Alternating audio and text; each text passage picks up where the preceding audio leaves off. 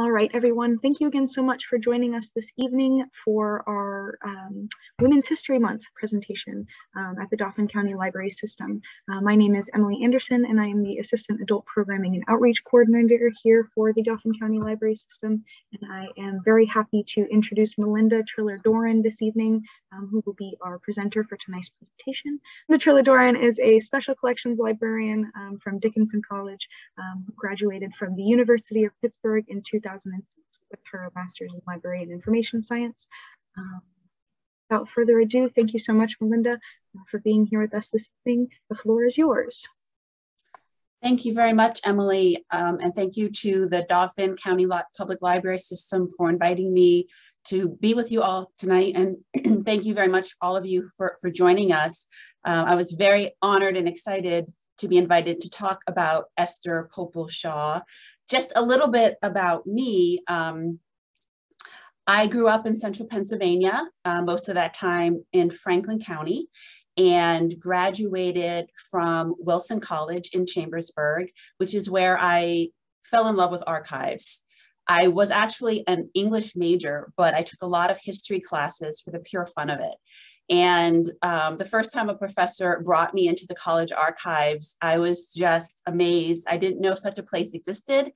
And what captured my attention the most was that this was a place that had materials that told the everyday lives of people, especially women. And so after graduation, I worked in other aspects of college administration for a while, but I always felt this tug to the archives, and I missed my work in history. So I made the leap and went back to graduate school and got a master's degree in public history through Shippensburg University, where I did a couple of internships that were also archives related, which just clinched the deal for me that archives were where I wanted to be.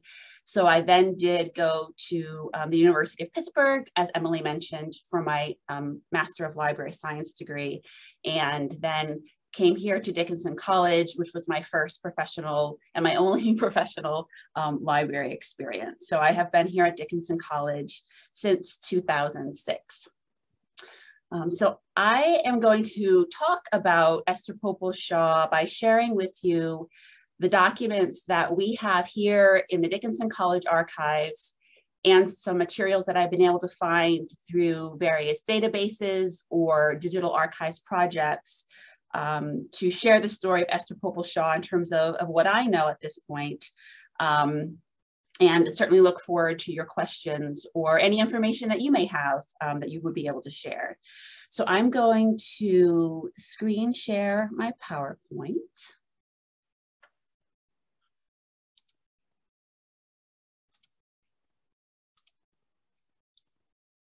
All right.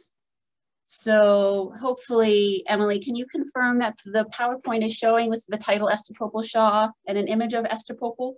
Yes, everything's looking good to me. Okay, wonderful. Thank you very much. So I first learned about Esther Popel Shaw when I joined the Dickinson College Archives and Special Collections about 15 years ago. The college archivist was giving me an overview of landmarks in the college's history, and he told me that Ms. Popel Shaw was the first African-American woman known to have graduated from Dickinson, a member of the class of 1919, so just a little over 100 years ago. And he told me also that she was a Harlem Renaissance poet, which was interesting to me as an English major. He showed me her volume of poems called A Forest Pool, which was published in 1934. And if my slides are forwarding correctly, here you can see photographs of the copy of a forest pool that we have here in Special Collections, which Esther Popel inscribed to the college's Dean of Women, Josephine Meredith. So over here on the right is the inscription inside the booklet that she donated to the college.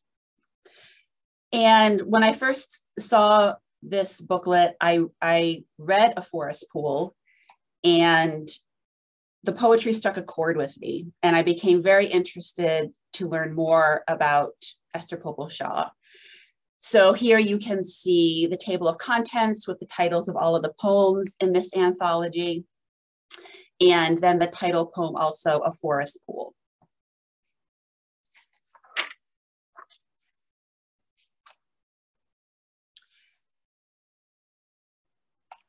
Esther Popel enrolled at Dickinson as a freshman in September of 1916 as a member of the class of 1919. And this is a scan of the page in the matriculation register where a college administrator entered her full name.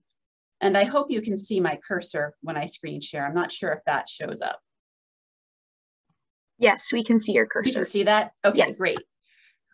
So here her full name is written as Esther Alvilda Bowers Popel. And I think this might be a misspelling because I think this second L might be an error.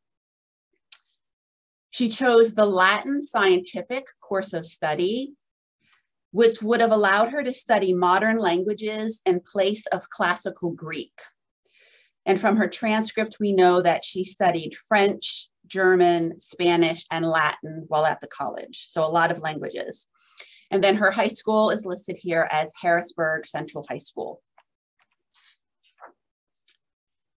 This is the other side of the two-page spread of that matriculation register. And this second to last entry is the continuation of Esther Popel's entry.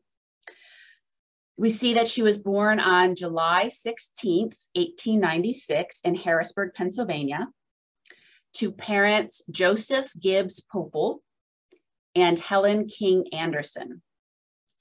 And her home address at the time is listed as 131 Linden Street.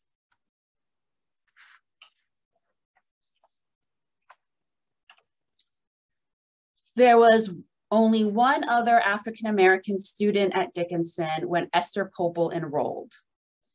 That was fellow freshman William Jefferson from Steelton, whose junior yearbook photo is pictured here. And the brief biographical profile here on the left was most likely written by another student who would have been a member of the yearbook staff. So for each student, they listed where they were from, if they had a nickname, a quote that may or may not have been chosen by that student. It might have been chosen by the yearbook staff. And then the yearbook staff wrote a short bio or profile of that student. There were 148 freshmen in Esther Popel's class and a total of 384 students at the college in the fall of 1915. Today, we have about 2,300 students, and a freshman class is usually somewhere around 550 to 650. This panoramic photo, which I scanned, it was so large, I had to scan it and split it in two so you can see the whole thing. This was taken on our academic quad at some point in Esther Popel's first year at Dickinson. And based on the number of people in the photo, I believe it shows probably just the freshman class and the faculty. And Ms. Popel is shown in the front row here with the gold circle. And then this is a closer view. So here is Esther Popel in that panorama. We've had these panoramas in oversized drawers for years, but we just finally, over the course of the pandemic, pulled them out to officially catalog them. And so when I saw the dates written by the photographer at the bottom of them, the first thing I did was look for Esther Popel because I knew that she would have been enrolled at that point in time. So I was very excited to see her included in this photograph. Here is another panoramic photo that was taken during that same photo shoot. This time the students were spread out across campus. So Ms. Popel, if you can see my cursor, is kind of left of center here up against this tree. I will show you a closer view. We actually are working with the college arborist to see if that tree still exists. So the landscape has changed quite a bit, but we're curious to know if this Esther Popel tree might still be there. And this is a close-up. So here, this is Esther Popel looking at the photographer over her books. And then this is William Jefferson standing behind her.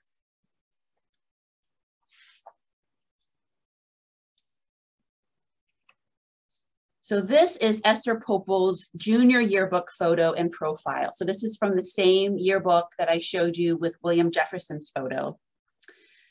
The profile states that she comes from Harrisburg each day. And that was because the college did not allow African-American students to live on campus at the time that she and William Jefferson attended.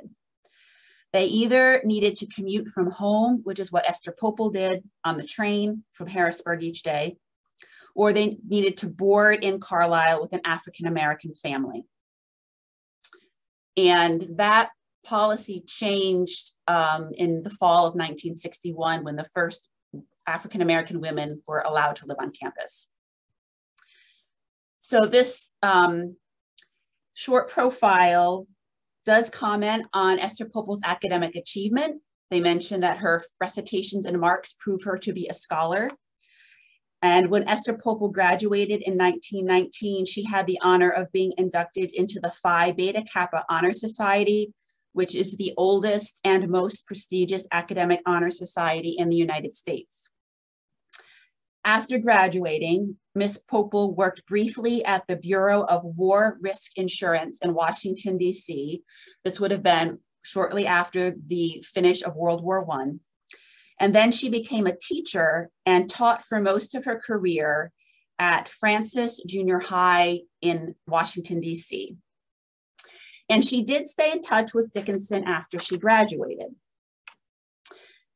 This is an announcement from the May 1925 Alumni Magazine of her marriage to William Andrew Shaw. And so I imagine she most likely was the one who would have sent the announcement into the college to share with the rest of the alumni.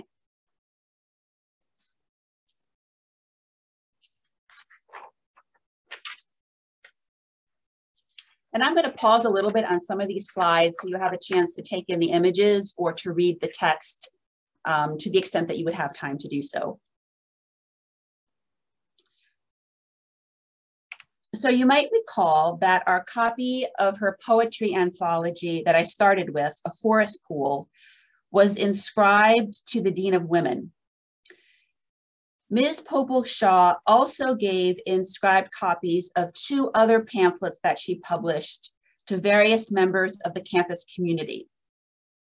So on the right here, we have her pamphlet, Personal Adventures and Race Relations, which was a pamphlet published in 1946 based on an address that Ms. Popel Shaw had made before the Women's Club in Lawrenceville, New Jersey. And they thought it was well done and important enough that they wanted to distribute it as a pamphlet.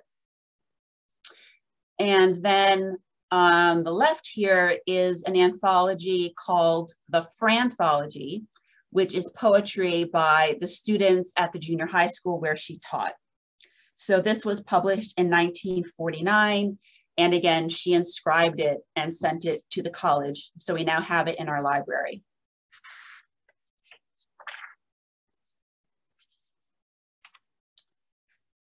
In 1955, Esther Popel Shaw completed and returned the alumni survey that she and all other living alumni received that year. So this is a form letter that was sent out to all the living Dickinsonians in 1955 with her answers to the questions in this kind of peacock colored ink. So in her answers, she mentioned that she had visited campus for her 30th class reunion in 1949. And she mentions that she has a heart condition that caused her to have to retire. So she lists her present occupation as a retired teacher in 1955, and her heart condition ultimately caused her death.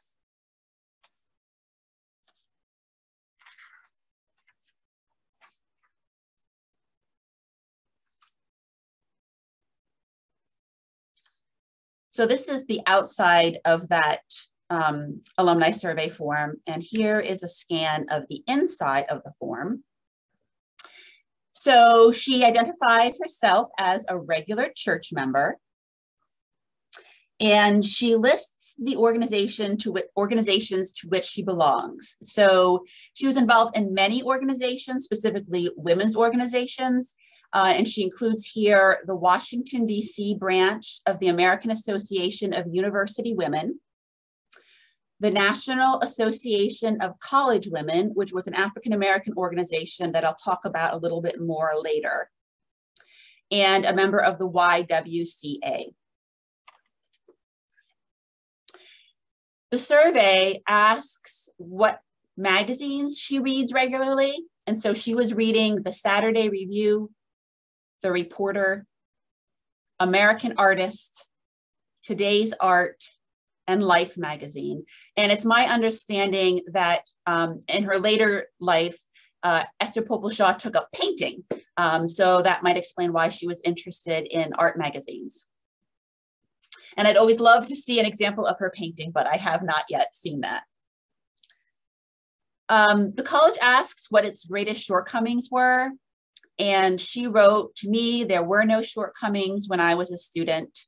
The school seemed to meet all my needs," which always surprised me when I reflect back on the fact that she was one of just 2 African-American students at the college at the time, not able to live on campus. So she was not being treated equally. She's also asked what the greatest strength of Dickinson was, and her answer was the close ties between students and faculty. And she lists several faculty specifically that she identified for their inspiration and mental stimulation.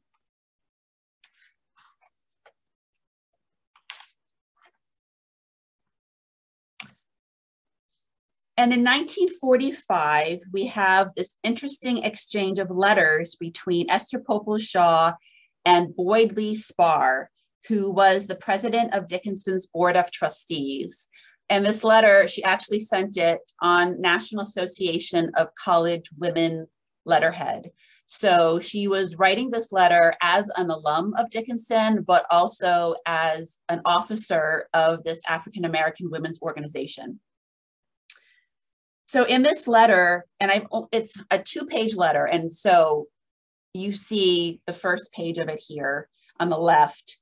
In this letter, Esther Popel explains why she will no longer recommend Dickinson to African-American students. She describes a phone call she got a few years earlier from a Mr. Ellis, whose son was accepted to Dickinson, but was ultimately told his son, quote, would probably be happier if he went to another school, since no African-American students had ever been housed in a dormitory on the campus, unquote. And Esther Popel states that as long as this is the case, it will cause her to change my mind about sending my daughter to Dickinson when she becomes old enough to go to college. So this is important because this story is going to come up again.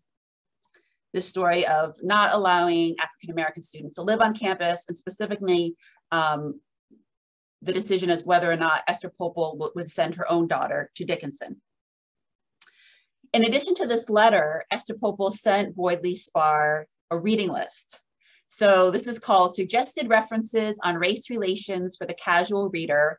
And it's actually multiple pages. I just scanned the first page here as a sample, but essentially a reading list intended for Boyd Lee Spar to educate himself about issues of racial equality.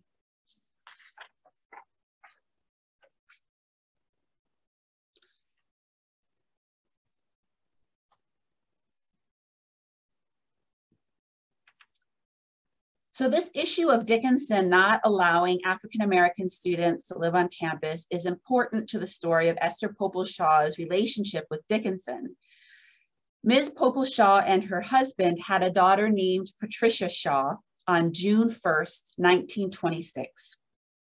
And Pat Shaw is depicted here in August 2010. This is a clip I took from a video interview that now retired American Studies professor Sharon O'Brien did with Pat Shaw in Oslo, Norway in 2010. Professor O'Brien is also very interested in Esther Popel Shaw's story, and she actually traced Patricia to Norway and went to visit her to learn more about her mother's story. During this interview, Pat Shaw tells of how she herself was accepted to Dickinson, but was not offered a space in a dormitory. She also was told she would need to board with an African-American family in Carlisle. And so she went to Howard University instead. She ultimately attended, after she graduated from Howard, she attended an international summer school at the University of Oslo, where she was to study Norwegian literature. And Pat Shaw settled and married there in Norway and made a career translating Norwegian folktales. She had 2 children, Torkeld and Patrick, who I've had the opportunity to meet, and several grandchildren.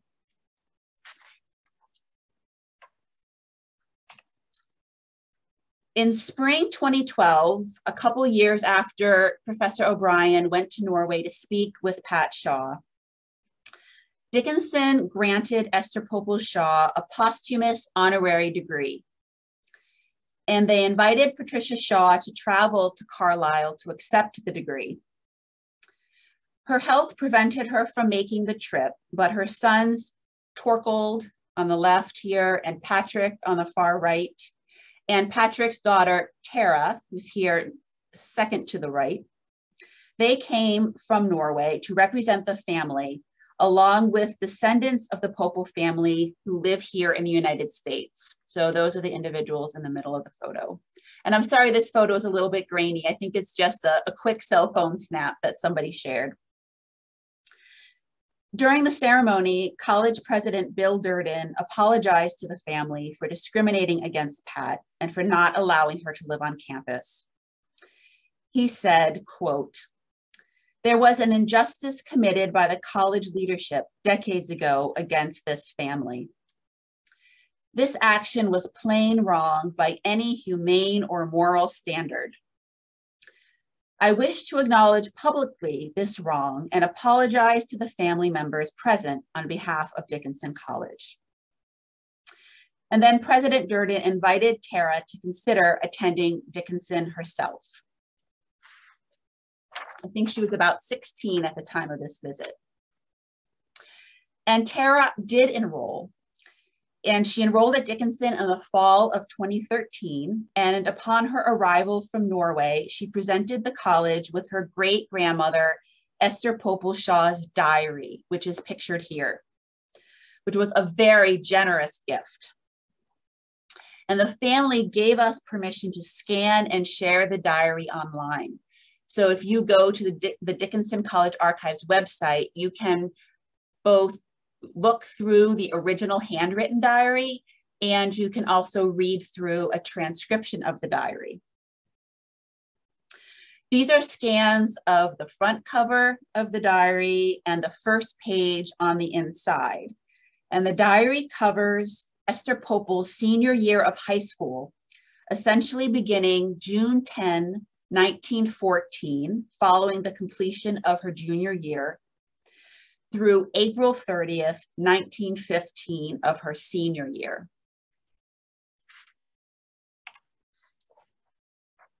Here is the very first page of the diary. Most of it was written in this kind of purpley blue ink, some of it in pencil. And she kept a very lively diary, journaling what she did each day and usually listing everyone she saw and talked to in the course of the day. So she actually says here, friends I saw today, and then this is her list of friends and neighbors that she saw.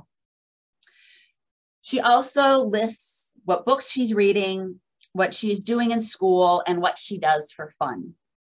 And she also inserts a lot of German. So she was into languages, even in high school. She signs off on many of her journal entries with German.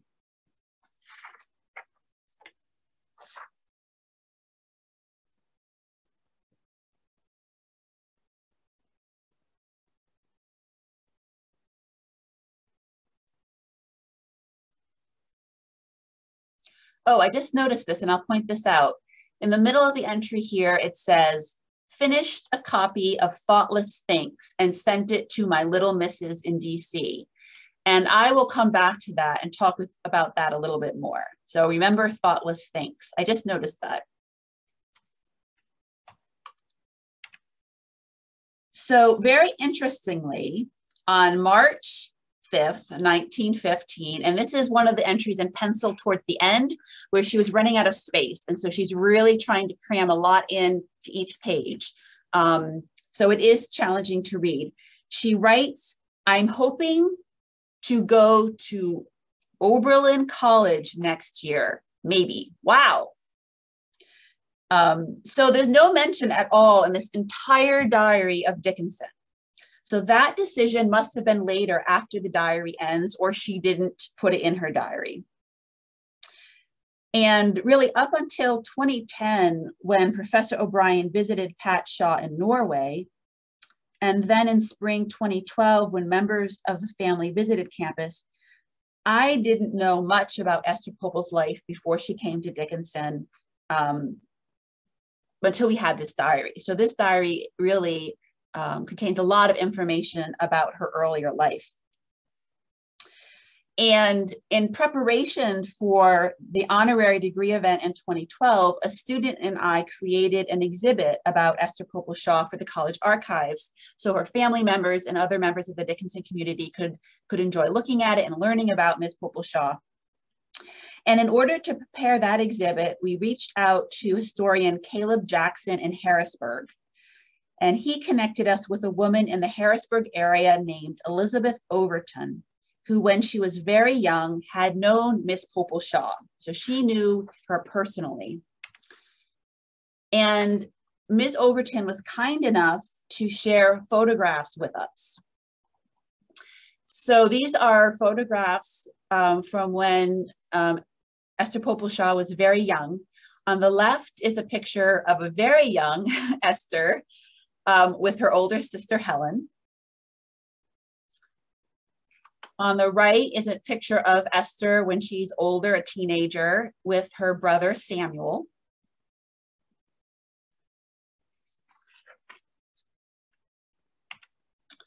Here's another picture of Esther Popel as a young woman or teen. And then on the left, Esther with her sister Helen, again, at an older age.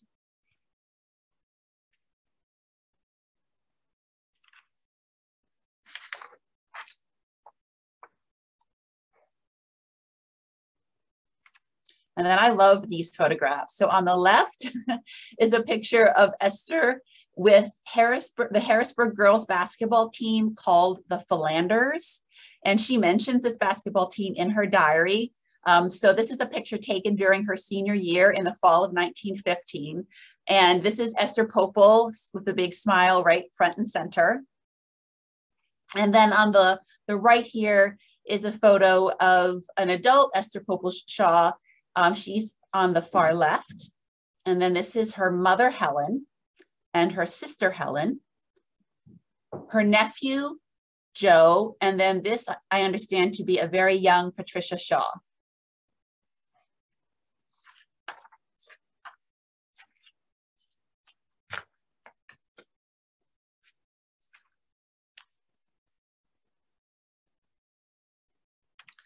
So I mentioned Thoughtless Thinks earlier, and that might not have made much sense because it's an interesting choice of words. So Thoughtless Thinks by a Thinkless Thoughter was a self-published poetry anthology that Esther Popel created and sold during her senior year in high school in order to raise money for college. So this is, as far as we know, her first poetry anthology. And we have this copy thanks also to Elizabeth Overton, who shared copies of the version she has. She has an original. So the title page is here on the left, dedicated to her mother and her 6 best friends. And then the table of contents and the years in which she wrote them over here on the right.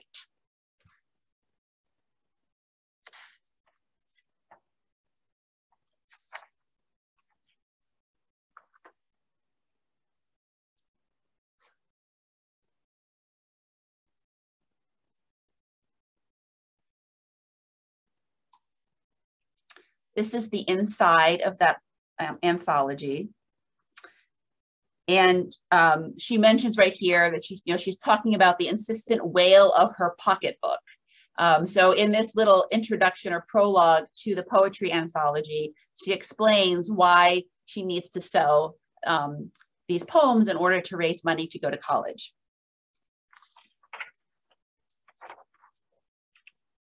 And here are a few of the poems that were published inside that anthology.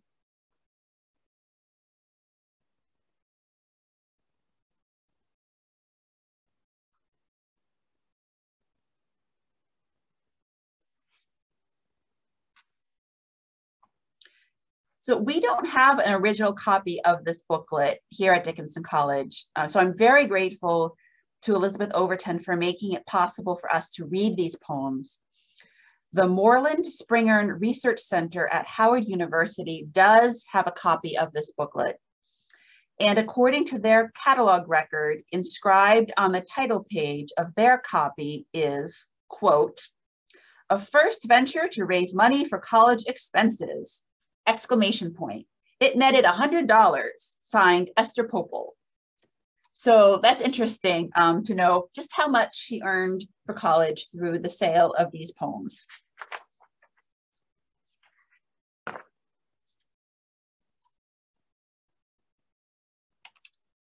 Information about Esther Popel Shaw's life is scattered in various locations, and I'm always keeping an eye out for new information, which is rewarding as more and more archives digitize their collections. So around 2012, when we were preparing for the honorary degree ceremony and the exhibit that we did along with that, I Googled Esther Popel Shaw's name just to see what I might find.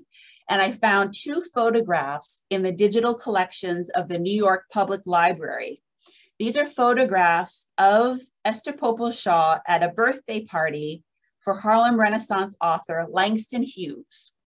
And this party took place in May 1925. That's what the catalog says, but actually as I'm looking here, somebody wrote in at some point, 1922. So maybe there's a little bit of discrepancy there. This is Esther Popel Shaw right here in the middle. And this is Langston Hughes over here on the left. And they're up on a rooftop. So you can see there are other buildings in the skyline across the back.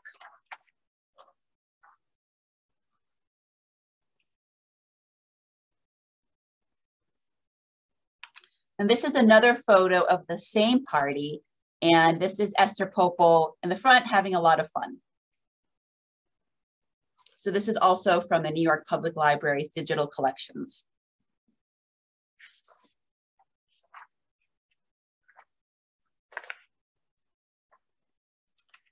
When I learned about this connection with Langston Hughes, I pulled out his autobiography to see if he mentioned Esther Popel Shaw, and he does.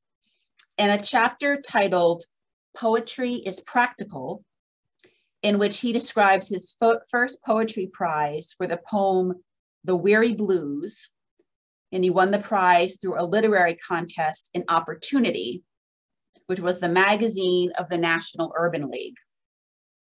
He mentions how this poetry prize opened doors for him to other African-American poets in Washington, D.C., where he was at the time, particularly at regular salons hosted by author Georgia Douglas Johnson. So he's mentioning here those salons and the people that he regularly saw at those salons, and one of those people is Esther Popel.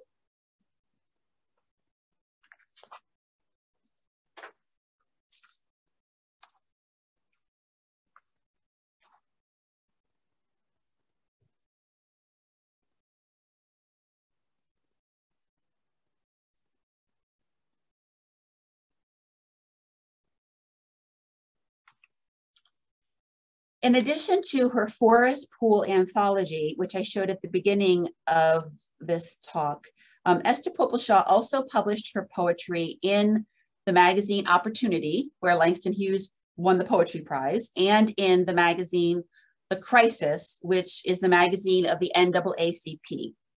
And here are two poems by Esther Popel titled Kinship and Credo. And these were published in the January 1925 issue of Opportunity.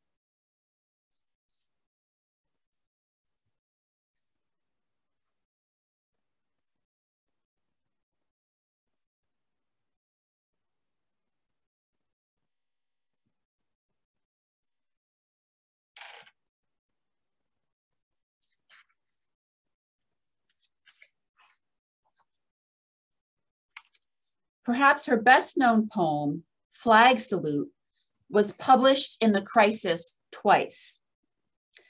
Ms. Popel Shaw wrote the poem in response to the October 18th, 1933 lynching of George Armwood. The young African-American man was accused of attacking an elderly white woman named Mary Denston in Princess Anne, Maryland. The incident received a large amount of press coverage. The Crisis printed Ms. Popel Shaw's poem in August 1934, shortly after it was written, and then featured it, as you see here, on the cover of the November 1940 issue. In this powerful poem, Esther Popel Shaw juxtaposes the Pledge of Allegiance with a description of a lynching.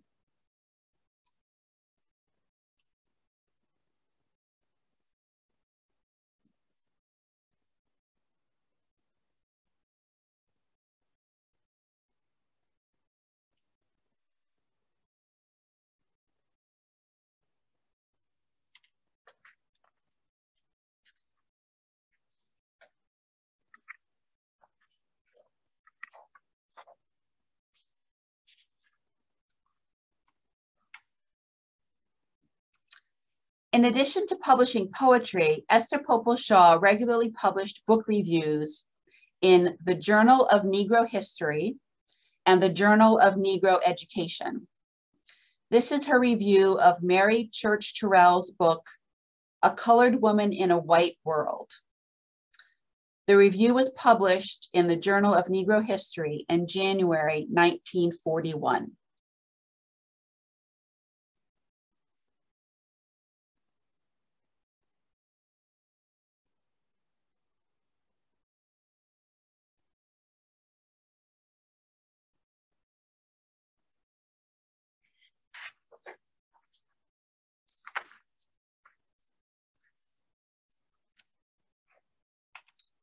In addition to being a published poet, Esther Popel Shaw was also very involved in activism for racial equality.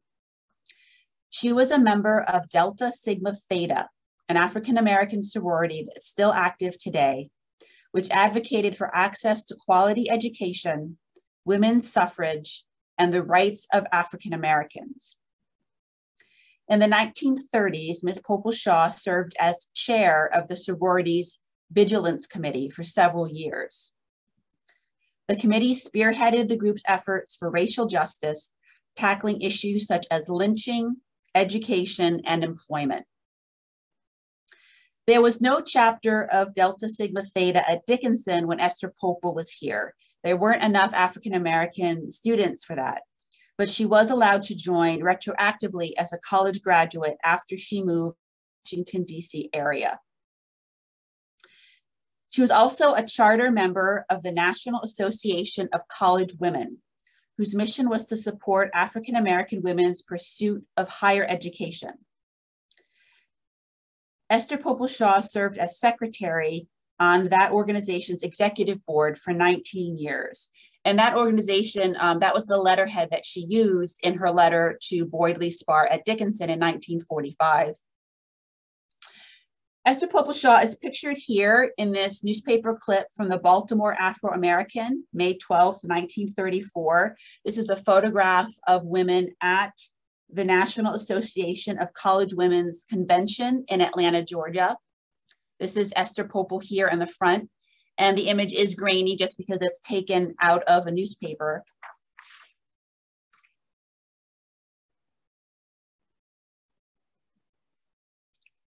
This is a closer view, so hopefully you can see her a little bit better.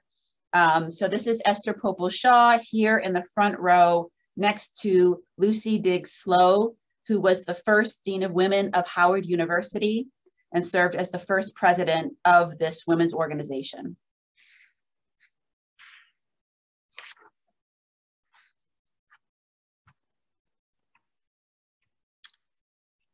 Esther Popel Shaw retired from teaching in 1952 due to a heart condition, and she passed away from a stroke on January 28, 1958 at the age of 61.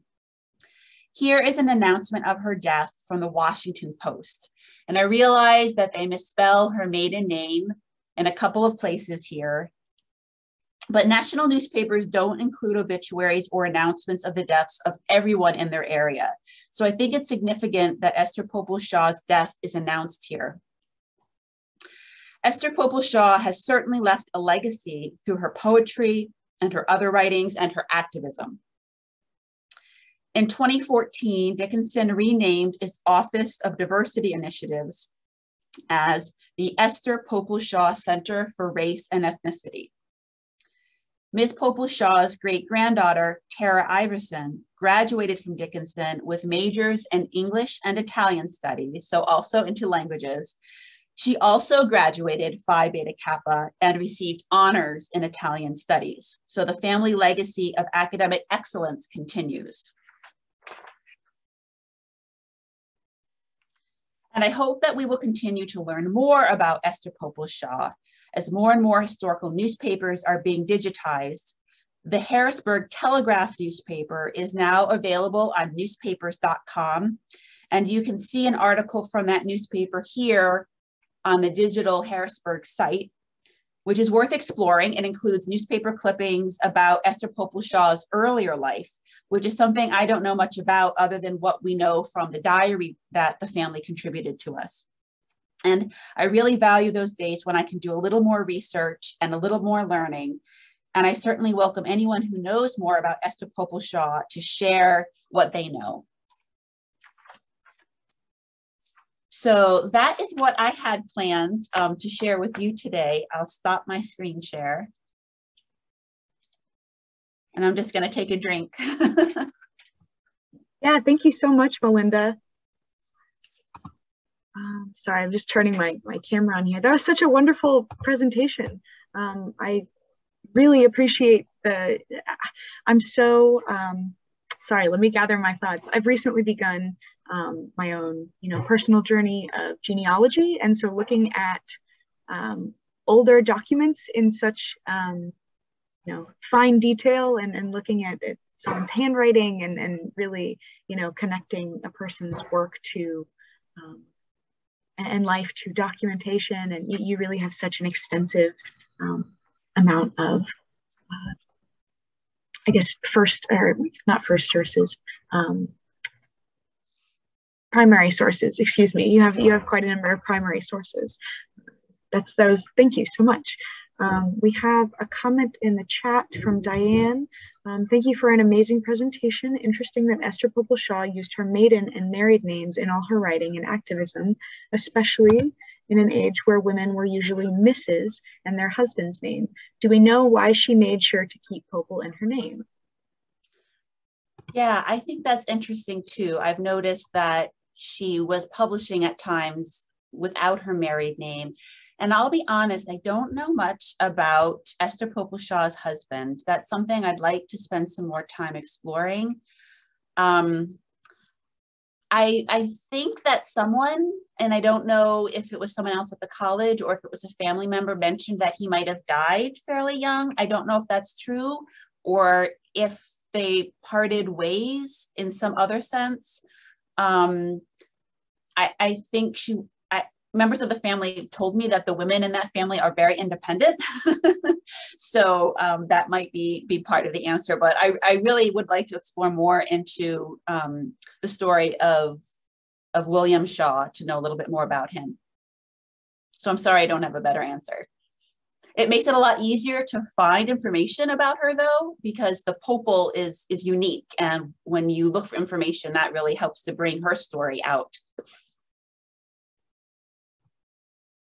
Yeah, thank you so much for the question, Diane. If anyone has any other questions or comments for Malinda in the chat, feel free to go ahead and put them in there. Malinda, this is really fascinating work. I wonder if you feel sort of like a detective when you try to find these, you know, especially when you have things like the question of, you know, her missing husband, not her missing husband, but things you would like to learn more information about. It is, and I think, you know, part of being an archivist is being naturally curious and finding it rewarding, I guess, to find little clues and pieces of information, follow up on them, and see what kind of a story you can knit together from what might seem like lots of little random bits and pieces, but over time can start to really build a fuller understanding of what someone's experiences might have been like. So it is part of what I do all day, I guess, is curiously looking through documents to see what I can learn. Yeah. Thank you so much. We have another question from Rebecca, is wondering, what was Esther Popel Shaw's grade point average, if you know that by any chance? So the college has used a variety of different marking systems, not always the standard like 0 to 100 scale we have today. So I really can't give a grade point average. And also that kind of information, even if it was clear, is protected Sure. but for privacy. So I can't give you a grade point average, but I can tell you that you have to have pretty superior academic achievement to be selected into Phi Beta Kappa. So she would have been the cream of the crop. And we, a little bit more recently, discovered there was a letter that was written by another student at the time, a white student who was enrolled at Dickinson at the same time of Esther Popel Shaw and William Jefferson. And he recounted a story about how there was, the students were all given a military intelligence test. I guess it was World War I era, so they were probably looking to recruit officers, probably something comparable to today's ASVAB that they give out to students. And this student was involved in helping to mark the grades, which is something, of course, we wouldn't have one student mark other students' grades today. But when the student saw who the top 2 scorers were, he was not surprised to see that they were the 2 African-American students at Dickinson. And he doesn't actually come out and name them, I guess, to be discreet, but because we know that there were only Esther Popel was here and William Jefferson, we know who the 2 highest scorers were. So they were definitely excelling among their peers. That's really interesting. Thank you very much. We have another question. How did Esther make her way to Harlem, and how long did she live there? So I'm not sure that I do believe she attended Columbia University for a while. So she went to graduate school, and I would imagine that was her connection to Harlem. And I don't know that she lived there very long. That's something else, again, that I'd like to delve into.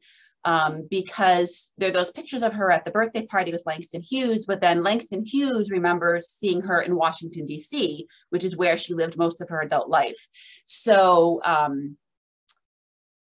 I don't know if they met in Harlem or in Washington, D.C., but I imagine that it was either a connection through Columbia University and being in that area, or because she was attending these salons with all of these other African-American authors in DC, that she met the other Harlem Renaissance era writers at the time and connected with them that way. Great, thank you so much.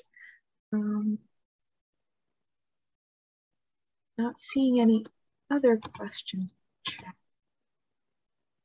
I guess my question for you, Malinda, why don't we know more about Esther Popel Shaw, especially if she has sort of these connections to higher profile names at the time, like Langston? What was her work just not popular, or what would you? No, I'm curious to know what the thought was at the time. I mean, Langston Hughes mentioned her in his autobiography. Sure. And we actually do have, I'm sorry I didn't grab it, we have an anthology African-American authors that was distributed to high schools and colleges in the 1930s and 40s. And Esther Popel Shaw's poems are included in there, along with people like Langston Hughes, Countee Cullen. So at one point in time, she was recognized as a significant figure. She's showing up, her obituaries in the Washington Post. That doesn't happen to just anybody. So I don't know if it is, you know, the distance of time, if it might be because, you know, she died relatively young and lost the connection with the college personally at that point, and her family kind of relocated to Norway. So there might be lots of reasons why. I don't think there's any shortage of information out there if we start to know where to look. I imagine there's a lot of information at Howard University and in the papers of the other important figures and organizations she was involved with during her lifetime. I wish I could explore that. I don't have the purview to kind of leave the Dickinson College archives and travel around to other places and to do research, but I would love to do that someday if I could. Yeah, it really strikes me just how very involved she was. It seems like she was a member of a number of different, you know, community organizations and doing a lot of work, not only in a literary sphere, but in a socio-political sphere as well, right? Like she was very involved. And it's, I don't know, she's a really inspiring figure, I think. I think she's really, really neat, for lack of a better word. I've got another question. Is it possible that Esther's name might be attached to a feature of the Dickinson College in commemoration of her achievements? I believe you may have said there's been something. Yes, our Center for Race and the Esther Popel Shaw for Race and Ethnicity, which is the office that oversees support and programming for students of color at the campus, is named in her honor. Okay, thank you very much. Do we have any other questions in the chat?